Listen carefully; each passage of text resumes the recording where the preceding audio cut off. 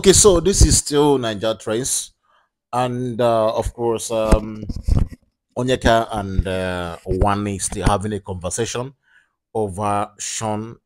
So, a couple of Wanni fans are not really happy with the fact that Onyeka is engaging with Wanni to that extent. They believe that Onyeka's intention is not clear, that she is very envious and jealous of Wanni, that all she's doing is not anything far from, you know, trying uh to create an enmity, something like that, between Sean and Wanni. So me, I don't know how true that statement is, but that's what is actually coming from some of the Wanni fans. And they said Onyeka and Chocho every time her mouth they wind up and down. Meanwhile, Onyeka have told Wanni uh that the fact that she and Sean are friends doesn't mean that when she sees when Sean do something that's not cool, that she won't, talk to him.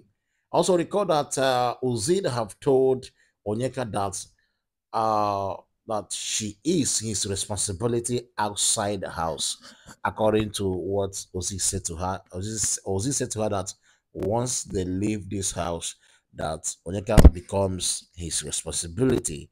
You know what that implies, that their relationship will be more stronger.